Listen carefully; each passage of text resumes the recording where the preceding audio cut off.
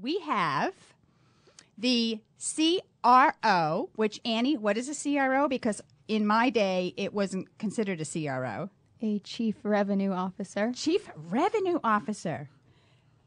We have Kyle York, CRO of DYN, Dyn Incorporated.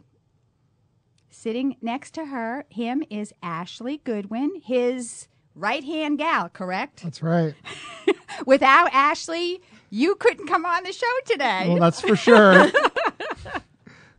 Welcome, Ashley. Thank you for having me. Oh, the two girls and you're outnumbered here. I know, we should have invited my mother. She had 5 sons. So Shush. yeah, she'd be happy. She's probably my age.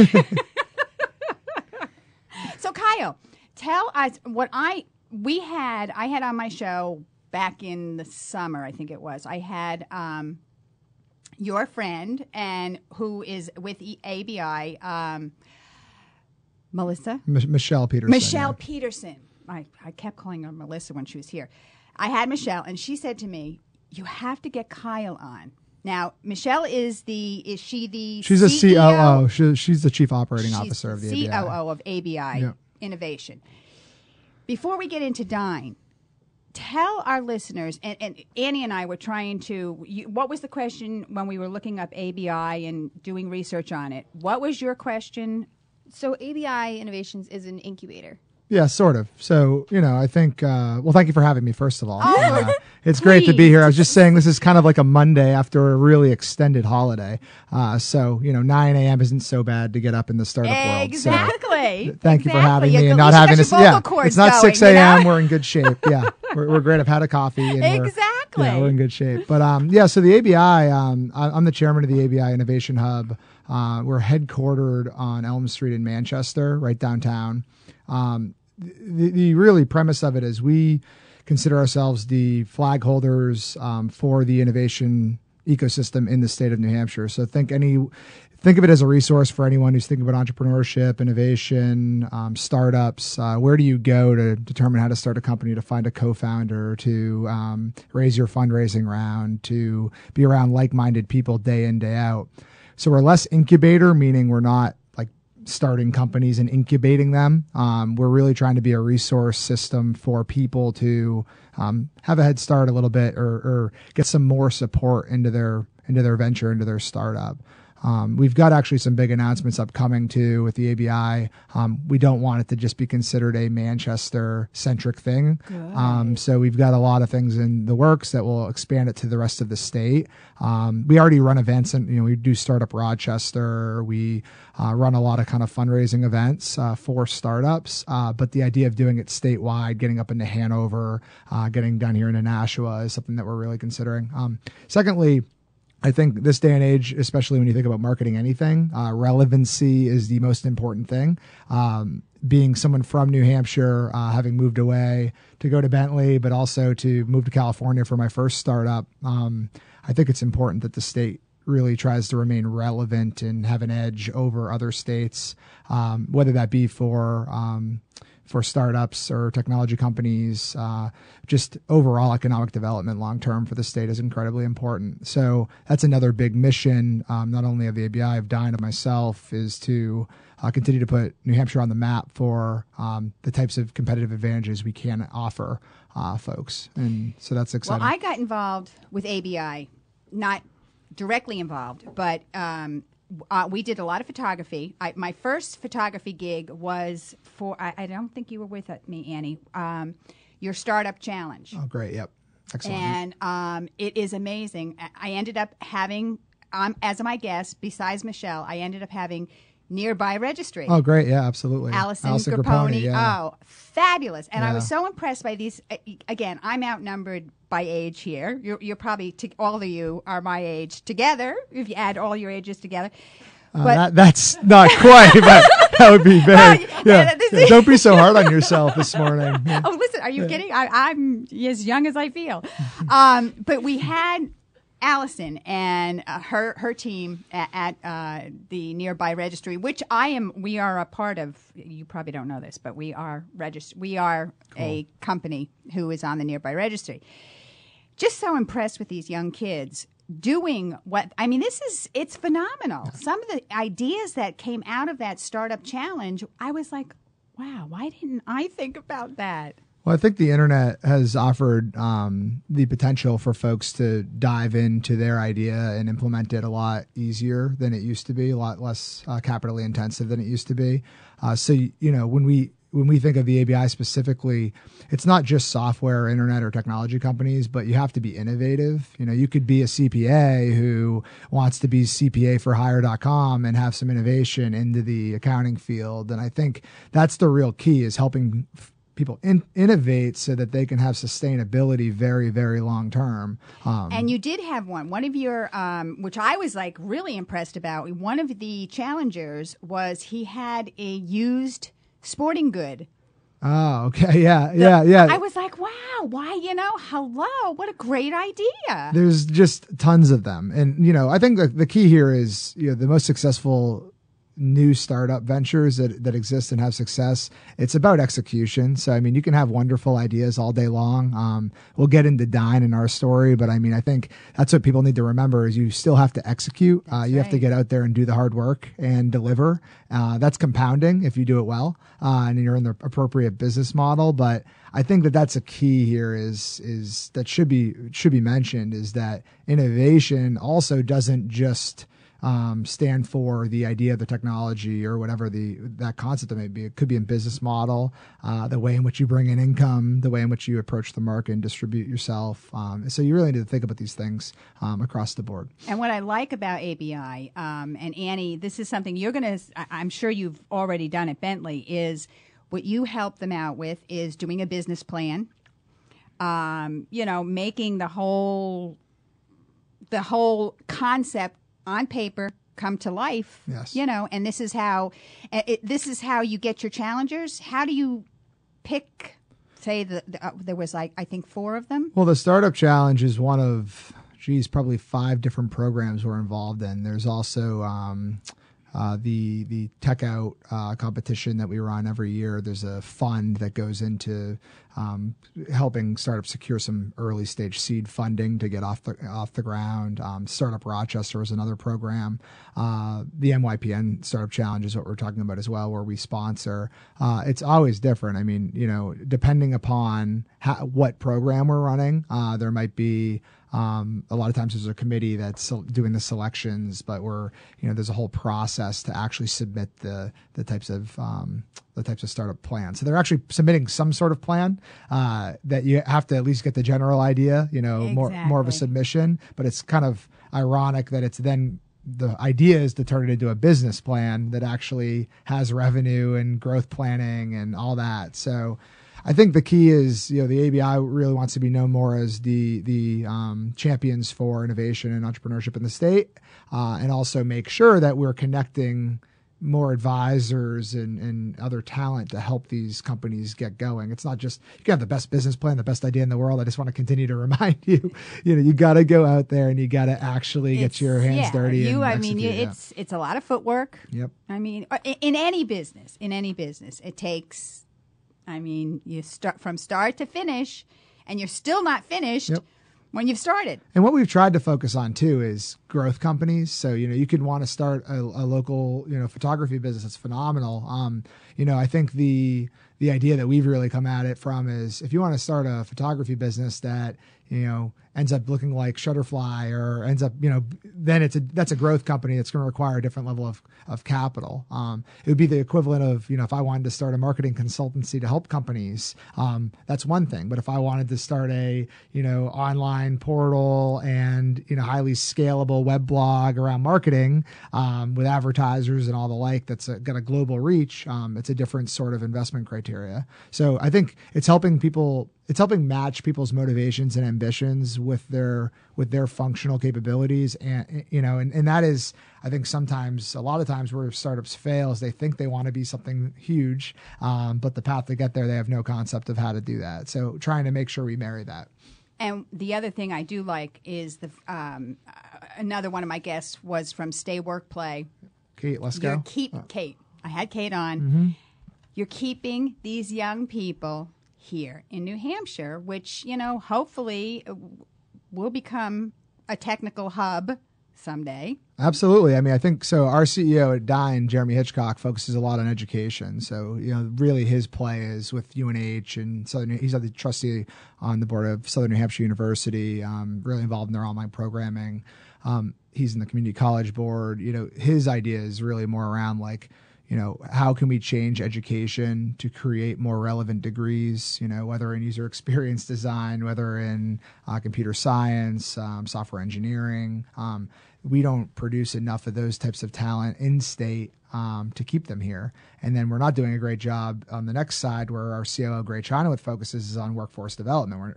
We have I did it. I mean, a lot of people who grow up in New Hampshire who pick up after college and take off till their late 30s or mid 30s or early 30s when they want to start a family.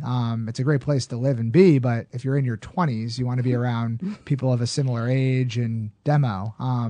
So he focuses a lot on workforce development. And then I've focused a ton of my energy with Corey Van Wallenstein, who's our chief technologist, more on the startup ecosystem, creating companies. Because I think at the end of the day, that's really grassroots, ground floor economic development. I mean, you can try to recruit the next Albany International in the New Hampshire, who for people who don't know, has thousands of jobs in Rochester, or you can really from the ground up have a real long-term vision and lens for what the state can become. And you gotta kind of put again, in the same way we're thinking about like philanthropy, that's how we want startups to think. It's got to have vision. It's got to have long term. We're pretty young, so we're going to have a lot of years in front of us. How can we really shape the New Hampshire economy for the next 50 years? Oh, absolutely. Because, and Annie, I'm sure will vouch for this. You grew up in New Hampshire. You went to high school and the middle school, all of that in New Hampshire, and you see it as New Hampshire. You see 45 minutes away, a big city, Boston. 4 hours away, New York City. These young kids, oh God, what does New Hampshire have to offer me? Yeah, I mean, I think it's a trick. One thing I think myself and my brothers who have moved back have really thought about is, you can be a small fish in a huge pond, or you can be a big fish in a small pond, and I never really understood that entirely until I wanted to start a family, right? And yep. I think I didn't personally, I can get it a little into my story, I didn't personally think when I got out of Bentley that I would end up in New Hampshire, especially at 26 when I moved back. I definitely thought that my job opportunities were going to be more in Boston or a city like New York. But, I think also you're seeing a lot more distributed workforces nowadays too. I mean, there's more and more people even in my space of internet performance at Dyn that like live in New Hampshire because they want to, and they're in Keene, they're in Hanover, they're in Nashua, and they work from home and they jump on planes or on the road. So that's starting to happen a lot more too. We've also seen an unbelievable amount of people who live in southern New Hampshire who commute into Boston as they start to have families. And so trying to create more job opportunities for them in state so they can, benefit from lack of income tax and also be closer to home and have a less hellacious commute down to Boston is also an important piece of it. But yeah, I mean, it's tough. I think everybody wants to get that out of their system. I always joke, I wish I went to college in like Hawaii or something. Right. You always want to get something out of your system. And life experiences are what are going to drive your career success as well. So, you want to be happy. It's so true. And I think more and more kids like Annie and my oldest daughter, Mary Catherine, she was living in Southie, Bentley graduate, had to do the city thing, then realize, the rents in Boston, the commute, even commuting within the city is a nightmare, she said. My wife, Katie, we met in marketing management class at Bentley our senior year. And when we got married, she had originally, she's from Winchester, Mass, and then went to Bentley and then lived in Brookline. And then we moved to California, then we got married.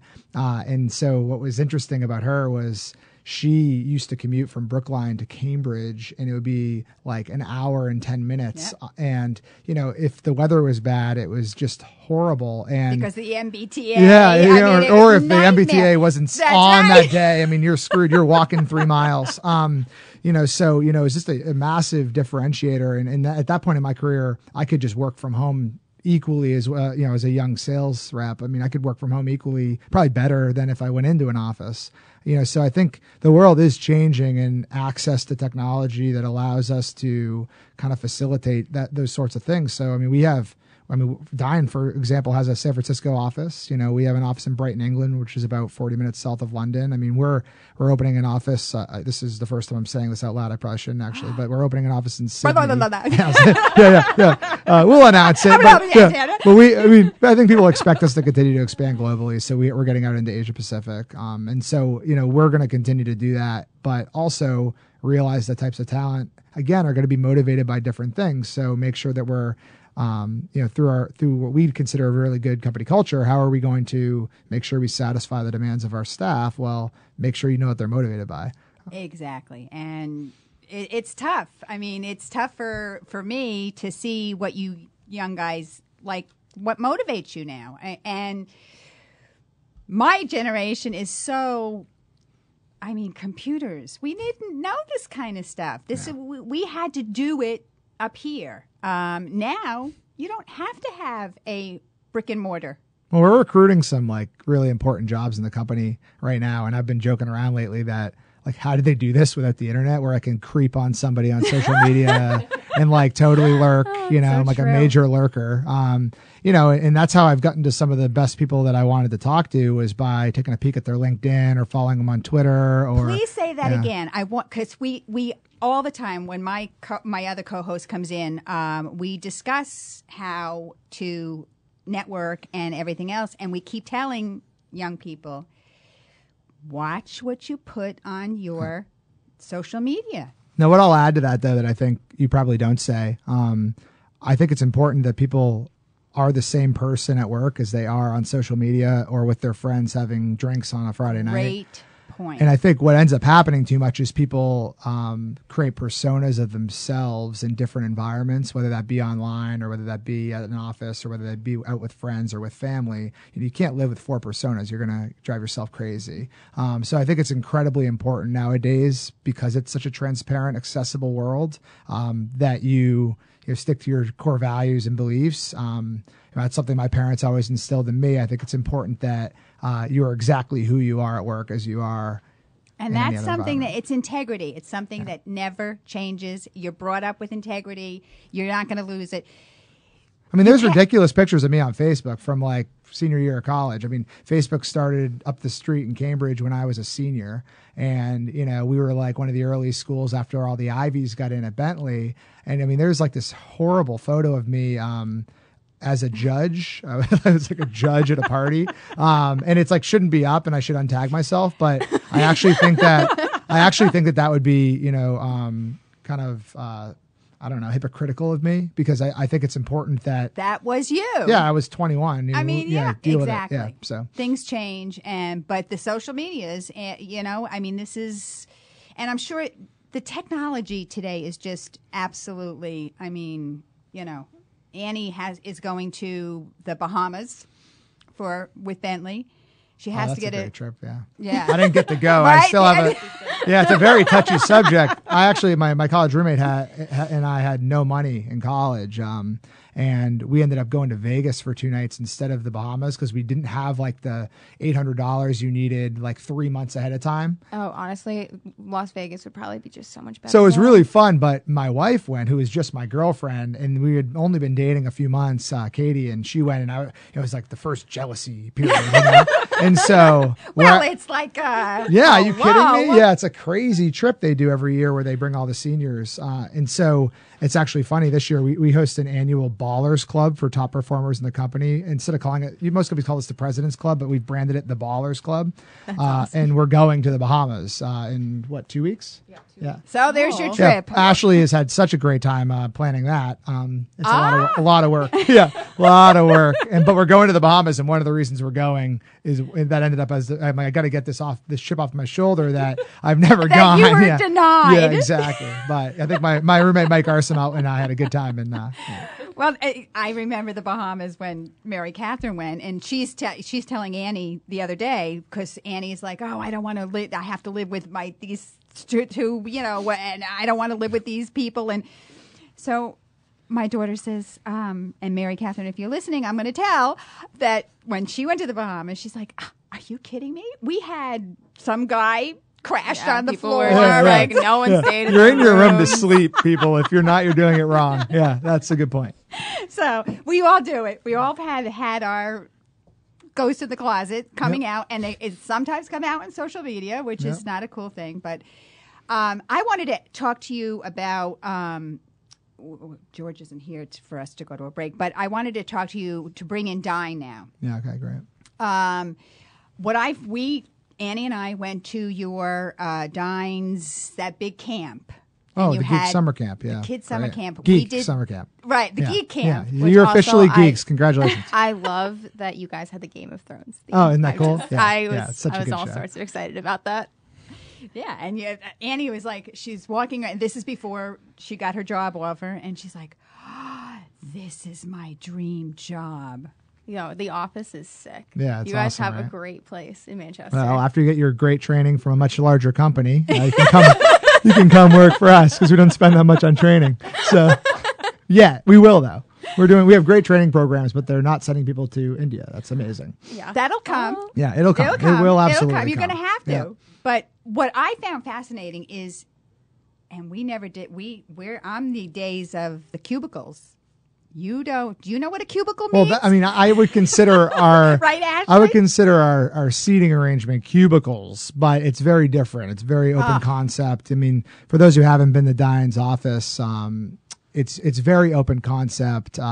We have everything from a stage, a rock climbing wall, a mini golf. I don't know. It goes on and on. There's a speakeasy. It's kind of ridiculous. And I think it's important to realize that if we go back to that theme we mentioned earlier about being who you are at work and who you are at home, we want people to actually want to be at the office. I think too many work environments nowadays are so lame and boring and stuck up that no one actually wants to be there. So the whole concept around Dyn's office is create an environment that people want to spend time in and work in. And just like we have also an unlimited paid time off policy.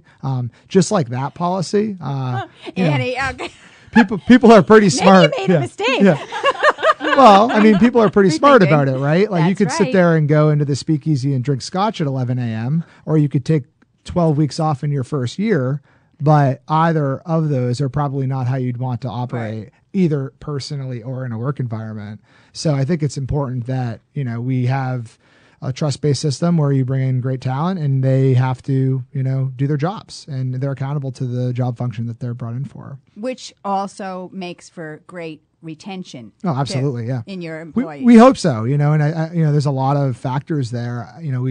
We've been talking today about technology a lot, and if you think about, what Dyn basically does behind the scenes is we're an internet performance company that offers infrastructure to make the user experience of your website or your application more reliable, faster, put more control into the hands of our clients. So, if you go to Netflix or Pandora or Spotify, these are all customers of Dyn. So every time you go to these websites, and we've got thousands of them, every time you go to these websites, the user experience that you're experiencing, the speed to get to that website, the types of content you see. You might see an advertisement because you're in New England that you'd see differently if you were in India, or the content might be in a different language. That's all. A lot of that behavior is. I'm laughing because I said to Annie, I was like, what does Dyn do? Can you explain it to me? 'Cause it's very technical. It's beyond what we learned through business.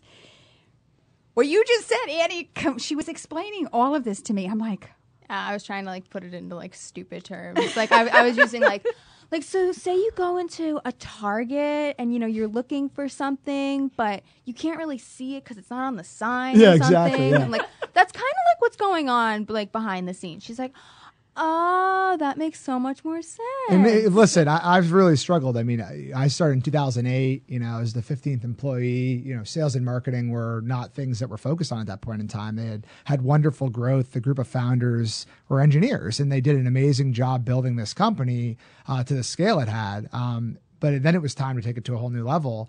And, my job as the chief revenue officer is really, chief marketing officer meets executive vice president of sales. I oversee both because I think it's important for there to be accountability in one person across the entire lead to close deal to retention of customer funnel. And that's where I've really focused a lot of my energy on now. But yeah, that's a great example. The other one I always give is, so if I want to go into my phone right now and call my mom, hi mom, you're probably listening.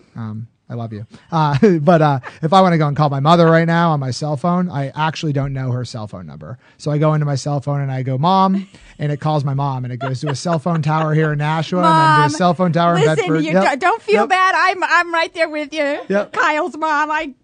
Oh, she gets it now. She could probably sell it. So, that was the example Annie that was gave the me exact last same night. one. I was like, so you're like the website name. So like I went on this one website to try to get it in a simplified term. It's like howstuffworks.com. And I was like, okay, so pretend howstuffworks.com is someone's name in your contacts. And I was like, say it's like John Smith. I'm like, you don't know John Smith's phone number. I'm like, just like you don't know the actual like secret numbers, the IP addresses that are hidden behind the website. I'm like, so what DNS does is it does it all for you. So you sure you want to go to India? Yeah. See what Bentley's teaching exactly. us? Most people we hire have no idea what we do. We've tried to really level up the company to not just sell to the hardcore tech geek. The more successful company we're going to become is when the business side of that company understands why the investments in this type of technology are important. Right. Because if I'm, let's say I'm Zappos.com, who's a client of ours, and, Tony Hsieh's their CEO, and, their CTO comes to him and says, hey, we need to drop X amount of dollars on Dyn to ensure our website performance is excellent for our customers. That guy better understand that if they don't leverage somebody like Dyn, the CEO is accountable to the revenue, the user experience of those customers across the board. So I think if we can get better and better, and we're doing this at positioning our business more as internet performance, more as how you manage the user experience for your customers. We're gonna see a very large company built out of Dyn. And Dyn has quite an impressive list of clients. Okay, let's go back to the beginning. How did you get all these clients? Well, the beginning, we were fortunate. We had a very tech insider hobbyist name brand from the starting roots in WPI, where Jeremy and the crew started the company. These people were using our services at the beginning to do remote access. This is days before you had a PDA or laptops. You'd go to a PDA. Not public display of effects. Yeah. No. That's always been around. From what I hear, that's been around for centuries. I had it in my day too. Yeah. But basically, they used to do remote access. So they need a name to access the computer tower under their dorm room desk, right? So it was basically that. And they had developed this service that was a free service for years and years and years. It had some fanfare. So we basically just repackaged and positioned the story of Dyn. We run globally scalable, infrastructure systems. And then we really got super smart and focused about how we wanted to go attack that B2B sector. And what we did really is we broke it down into vertical segments. We said, what types of web properties or what types of businesses have web properties that they're kind of like the lifeblood of their business. So you think about e-commerce, if your website's down or slow, you're going to be in trouble. You think about advertising, the ads you see all over these web pages, those are being served by ad platforms. They're going to care. If you think about like subscription-based services like Dyn, or a good examples would be like Salesforce.com. Right. It's a SaaS, software as a service company. And then the last one would be media. Think of CNN, New York Times, Boston.com. These people need to serve that content to their eyeballs, and especially the newspaper space. It's a different topic altogether, but they're all evolving towards online.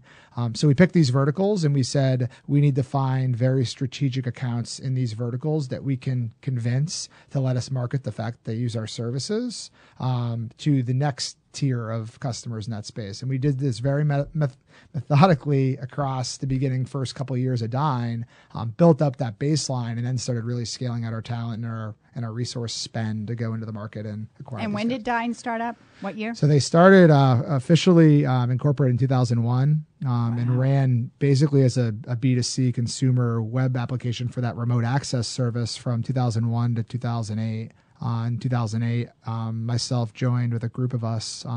It was kind of like the next generation. I always say that we're kind of almost like second founding team. You know, we weren't founders of the company. There was a baseline company that existed that was doing extremely well. But Jeremy, who's our CEO and co-founder, I mean, they had a choice. They could have continued to run it kind of as a lifestyle business, a really quality, smaller business, or they could have they switched gears to really become a growth company. You know, it could have failed. They could have, but Jeremy wouldn't have failed. He would have been right there running a great lifestyle business with great consumer customers. Today, we still service those customers. We have 4 million active consumers who use us. We have 650,000 paying consumers, smaller home office users. And then we have about 3,000 enterprise customers who use us. That includes some of the names I've mentioned. So you then are a hub, a server. You are the main, like, my little website, I need a server. Do you know where you host your website or who built it or how does Yes. it? Yeah. So I would say less of that. We're more the traffic cop, right? So we're the ones who are determining, you might be hosting in one location, or if you're a site like Twitter, who's a client of ours, I mean, they're hosting it in thousands of locations. And, you know, you may not realize that, but I mean, that's pretty ridiculous technology that you can go look up a hashtag and it shows you what people are hashtagging that right then. So if you think about that, we're doing a lot of the geographic routing, the speed-based routing. We also do a service, our message management service for email. Think about when you get like receipts, like automated emails, like from websites, a password reset, confirmation email, you know, an alert. You know, let's say you're on a dating site. I'm not saying anyone in the room is. You know, I'm married. I'm not, but that's a huge market for us. It's big in college, girl. Yeah. And it's a huge market for us. Job sites, dating sites, and our email platform, transactional email. So we're really just the pipes that are delivering, you know, think of it from browser to inbox to mobile device, back to browser. I mean, these websites want to keep your engagement level up. And we do that by hardcore internet performance. So it's not like a constant contact email marketing per se. It's more of just the actual automated, like, I go to LL Bean and I buy boots. Yeah, totally. So LL Bean, LL Bean might send you a campaign using a constant contact or a MailChimp or an exact target, right? They may send you marketing campaigns, but their website also wants to have an email as part of the experience. And so we do, all the transactional. That would be a comparator. You know, I think a lot of those email service providers that are doing marketing related emails, some of them have these types of services. Oh, you don't need all the bells and whistles on the front end. Well, we're going to give you this back end, you know, database to be able to send things around. So yeah, I mean, I would consider it a comparator. And we know Gail Goodman, their CEO, well. I mean, that's a company who's, you know, 5 to 7 years ahead of us in revenue, and we hope to catch them. Constant contact. Yeah. Wow. So let's bring Ashley in. Hello. You've been sitting here nice and quiet, shaking and looking. And she hears me talk a lot. So. What do you do for Dyn? I am the executive assistant to Kyle, and I help support the sales and marketing team.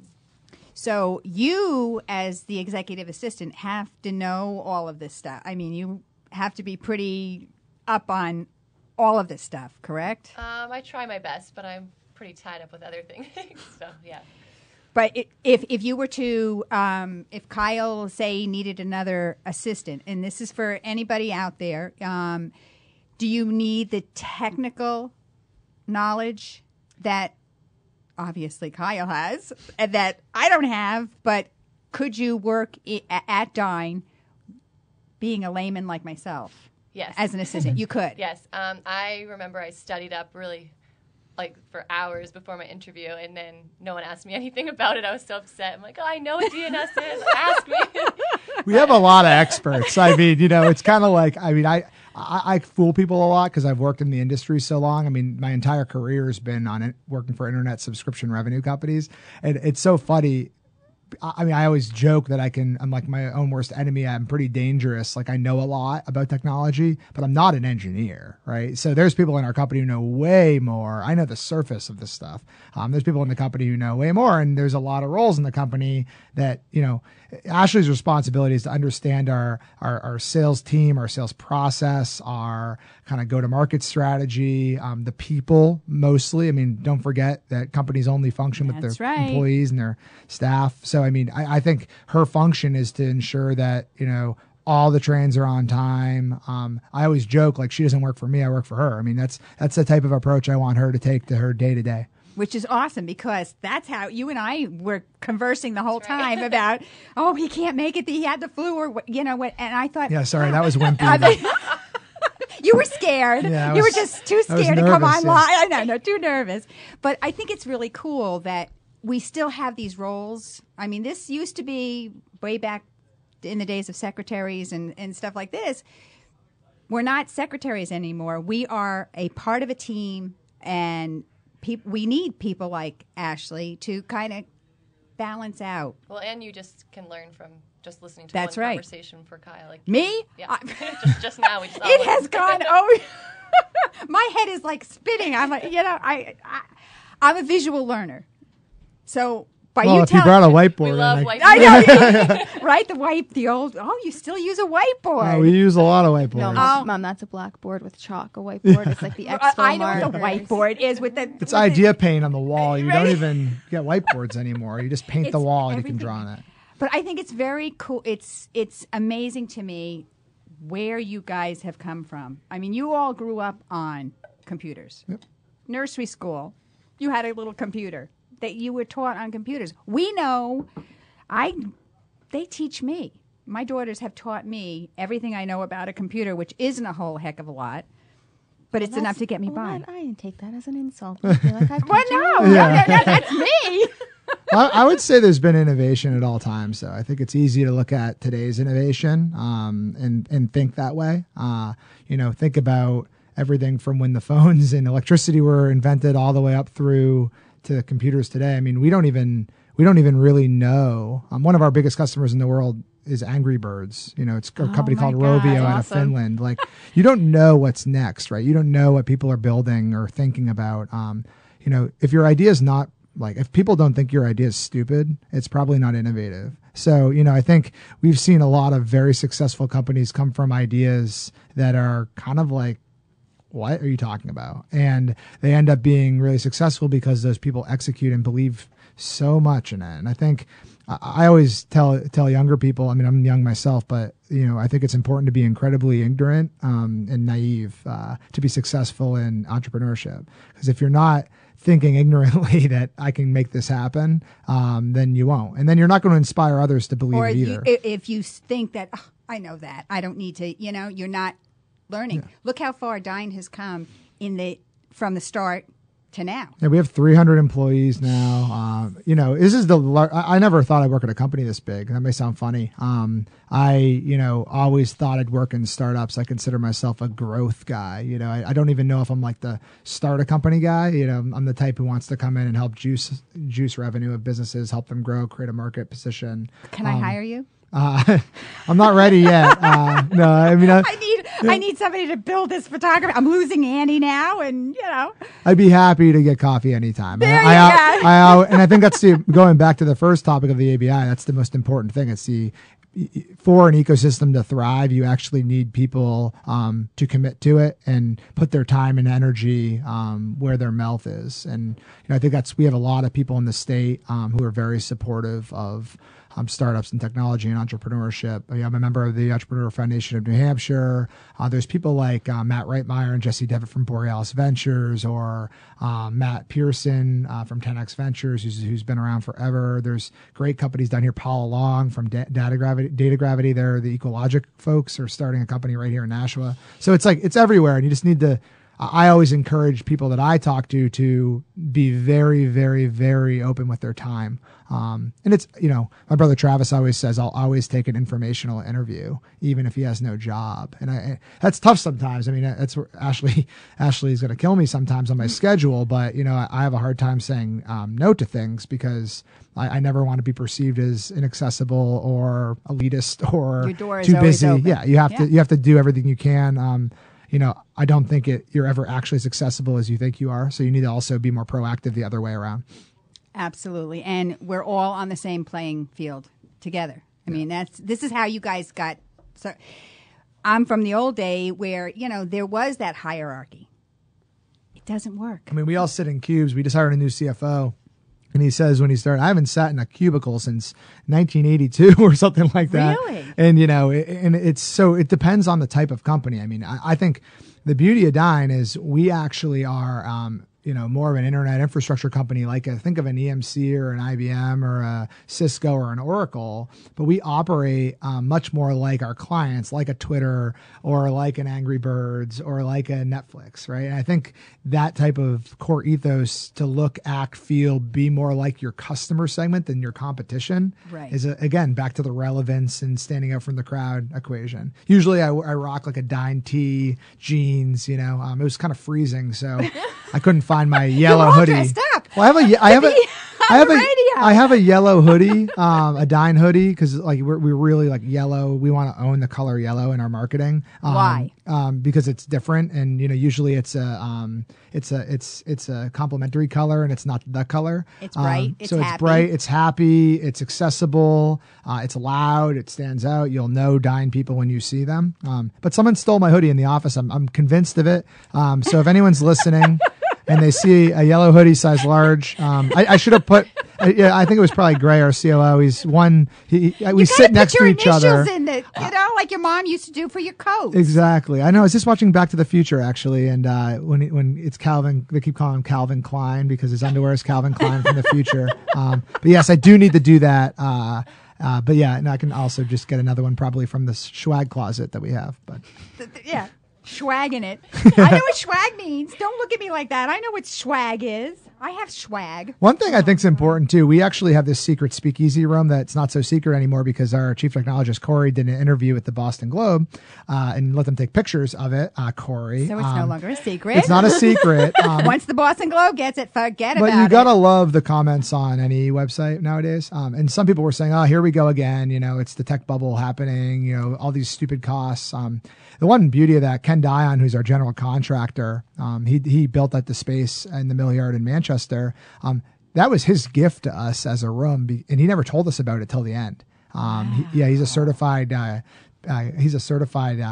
hunting guide, and he's got like a bunch of his taxidermy in the room. It's totally like a lodge. You feel like you're at like a ski resort. But he did the room. I think it's also important to realize like a skee ball machine and a mini golf course and are actually really cheap in the grand scheme of things. You had a little cafe. I was, it's amazing to me. And I look at all the long tables that you have, and I sat there. I said, how do you concentrate working like this? Don't you have? I like to be by myself with nobody looking at me typing so slow. But you're all together.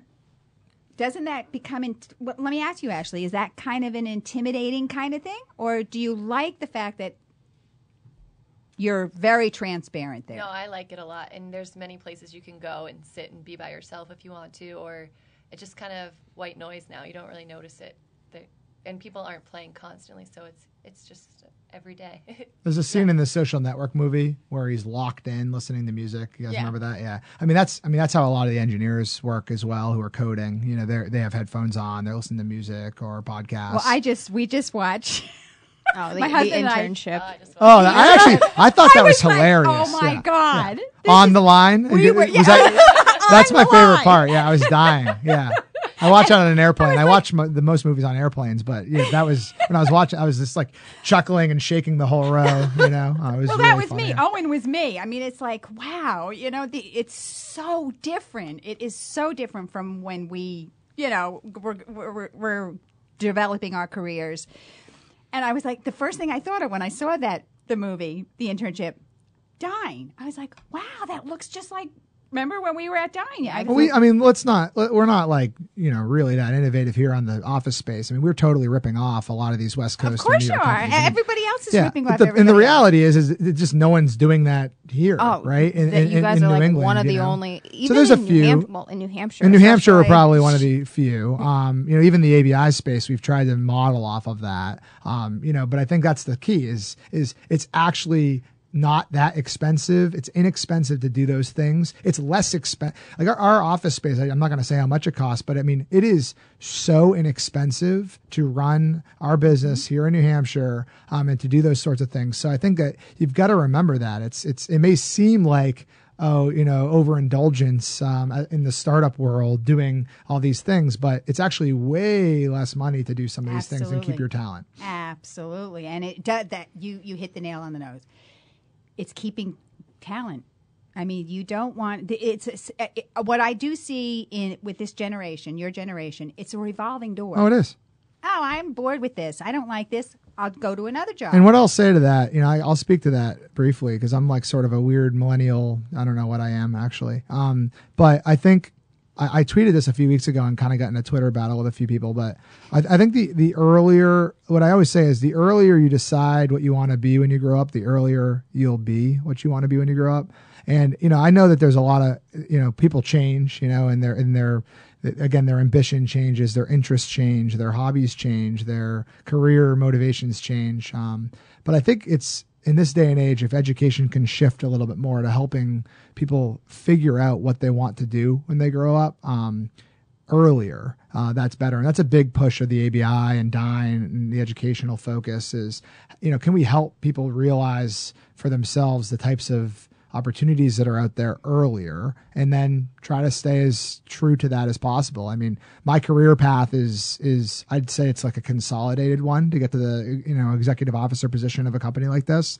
But it's because I got an internship after my freshman year at Bentley at a market research firm right in Nashua, actually. And then right after my sophomore year, I started working for a company, Whipple Hill. I never treated it like an internship. They sell prep school software systems. They're out of Bedford, New Hampshire. And I stayed there for 6.5, 7 years and was incredibly loyal. I moved to the West Coast for them, spent a couple years out there. And I always say that advanced my career 5 to 10 years because I took some risks and I stayed so laser focused on where I wanted to get. Now that I'm here, it's less about me, and it's got to be more about Dyn, not Dyn the entity, but the people and the type of impact. The culture. Yeah, it's the now culture. Called the culture. Yeah, but it's the impact you can create on the community, on the internet. I mean, that's a big, bold goal, right? You're like, wow, how much of the internet traffic can we run? How many offices can we have globally? How many families can we feed? And who knows, where this company goes? But let's, say someday it decides to be a public company. Well, that's a whole different governance. It's a whole different set of stakeholders and shareholders. And I think that's where we're starting to think from a big picture is how big of an impact can we have on every community in which we operate in. Do you think Dyn will eventually go public? I don't know. I mean, we have lots of options. Jeremy always says good companies have set themselves up for many financing options. We bootstrapped our company from 2001 to 2012. What that means is you scale with your revenues, with your customer base. You don't borrow someone else's money or sell half your company to a private equity firm. We raised some capital in October of 2012. It was $38 million, a Series A round. We were able to do that and maintain control of the business. So we have minority investors. That just goes to show you the scale of how big Dyn is, that we didn't have to sell that much of the company. But we brought on a really professional, seasoned board of directors.